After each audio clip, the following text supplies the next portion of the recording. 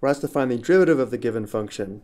Let's first write the square root using the irrational exponent of 1/2. The given function is equivalent to f of x equals log base 3 of x raised to the 1/2 power. Because we have a composite function, we'll need to apply the chain rule where the inner function u is equal to log base 3 of x. Let's go ahead and record this. U is equal to log base 3 of x. We also need to find u prime, or du dx.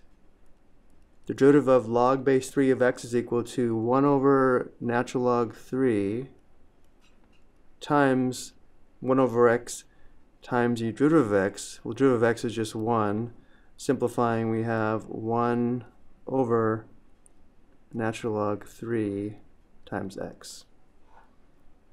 So now we can just think of the original function as u to the power of 1/2, and therefore the derivative is equal to 1/2 times u to the power of 1/2 minus 1 times u prime, which in our case is equal to 1/2 times, well, u to the power of negative 1/2 is going to give us log base 3 of x raised to the power of negative 1/2, and then times u prime. Well, we know u prime is 1 over natural log 3 times x. Now we just need to simplify. If we want to write the log base 3 of x using a positive exponent, remember, we would move it across the fraction bar or down to the denominator, which would change the exponent to positive 1/2. And we know an exponent of positive 1/2 is equivalent to the square root.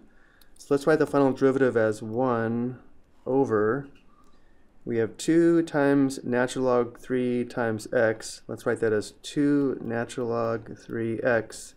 And then moving the log base 3 to the denominator, we have the square root of log base 3 of x. This would be our derivative function. I hope you found this helpful.